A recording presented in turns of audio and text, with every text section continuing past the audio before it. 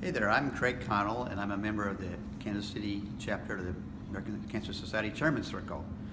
I represent Black Veatch. Although I'm recently retired, we still are a big advocate of ACS and the Hope Lodge, especially through the Shave to Save event here in Kansas City.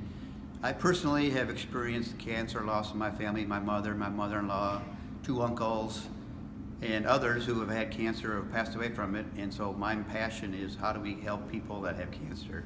And using the Hope Lodge, where people can stay for free while they undergo cancer treatments here in Kansas City, is a big way to do that, and I'm really happy to support